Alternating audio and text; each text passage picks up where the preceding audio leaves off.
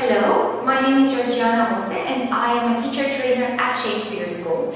I'd like to share with you a few of the tips that I usually tell my students when they start preparing for a writing paper within an exam format. So, first of all, do keep in mind that whenever you have a go at writing, any type of writing that you might consider, it is important for you to use a wide variety of grammar and vocabulary items. Try to use vocabulary that sounds impressive to you, because it will also sound impressive to the examiners reading your paper as well, and also a lot of grammar that you need to show off due to the fact that you can't just use present simple all over again, but do try to use a variety of tenses and also different aspects of grammar, like maybe inversion, conditionals, things that would impress, I repeat, the examiner. Also, if you consider the fact that any single exam that you take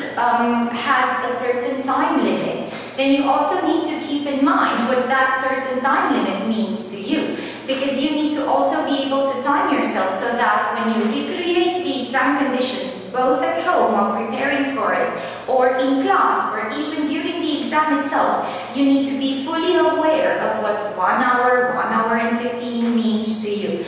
But there is a proverb that says practice makes perfect. So keep in mind that the most essential way in which you can improve your writing skills would be to actually do a lot of writing assignments before going in to take the exam. So remember that reading also helps writing a lot. Keep in mind my previous tips for reading.